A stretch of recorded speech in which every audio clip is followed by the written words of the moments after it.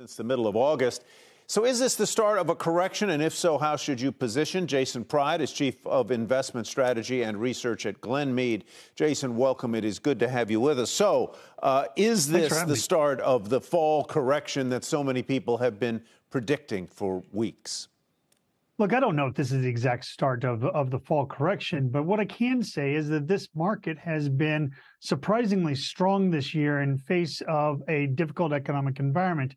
You know, there have been a lot of built-up hopes here for a soft landing, and there's been a lot of excitement that has now snuck in relation to artificial intelligence, this generative AI.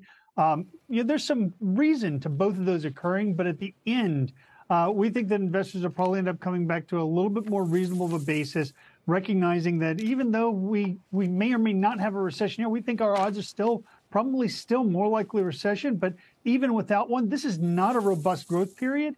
And artificial intelligence, look, it's probably a big deal, but it's probably not going to be something that shows up in bottom lines for the economy and for the average company very near term. It's something that's a longer term outcome. So we suspect that investors will probably eventually end up a little bit disappointed and probably settling out at lower valuation levels. Talk to us a little bit about what you see in corporate earnings.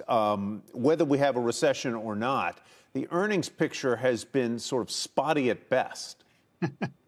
Yeah, I think that's a great way to put it, right? So every earnings report season, or vast majority of them we see companies beat expectations, and that makes it feel good. But then when you look back at the numbers, you realize we've had 3 quarters in a row of negative earnings growth in the midst of a fairly kind of borderline economic environment.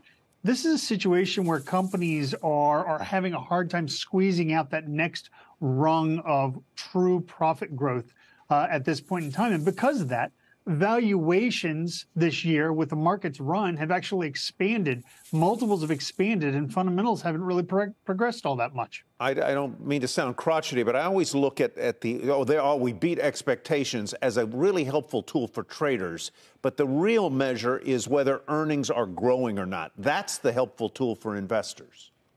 Completely agree. And look, it's easy to reset those expectations low and then come in ahead of it. What we do tend to like to see is rising expectations and then beats on top of it. This paring them back and then barely beating them doesn't really, hit us as that good of an environment to be in. So, Jason, where do we go if you say to people, okay, well, your options are, you can go to treasuries, you can not be in the market at all, you can stay in it and just kind of ride this out. What are your expectations into the end of the year then?